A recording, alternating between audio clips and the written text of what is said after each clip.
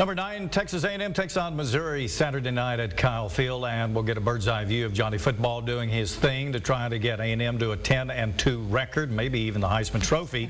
The MetLife Blimp, known as Snoopy 1, will be hovering over the game to provide ESPN2 coverage. It arrived early in Bryan College Station, fresh off coverage of the Baylor-Kansas State game in Waco last Saturday. News 3's Clay Falls climbed aboard to show us how the airship works. He's white, blue, and red all over and could be flying by your home in the Brazos Valley. MetLife Blimp Snoopy 1 came to see the Aggie football team in action. Charlie Smith is the chief pilot. For 7 years now, and just loving every minute of it. He's been all over the U.S., seeing the world from a different perspective and views of the biggest sporting matchups. The camera gets mounted externally about here. The ground crew keeps the airship running smoothly. Assistant Crew Chief Kyle Boudreau showed us the mooring mast, which secures the blimp like a windsock. This blimp never gets deflated. Every place that we go, it flies. After a lesson in Blimp Operations 101, steering with your feet and with your hands on the side. It was time to fly.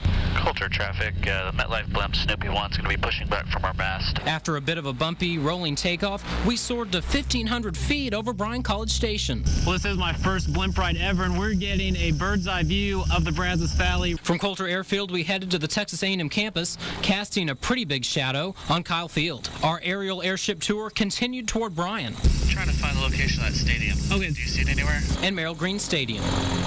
Then towards downtown Bryan. I just got an opportunity to fly it, and early on, and just kind of fell in love with it. So while this love affair continues, keep your eyes to the skies, because Snoopy 1 might just be passing. Somewhere over the Brazos Valley, Clay Falls, News 3. Pretty neat experience. Yeah, Clay. top speed 40 miles an hour. Pretty darn fast, huh? Not fast at all. Well, Snoopy 1 and 2 cover around 75 events a year across the country, while Snoopy J flies in Japan. Now, the crew says the public is welcome to see the airship at Coulter Field, but since it's an active airport, they request you stay back and not walk up next to it.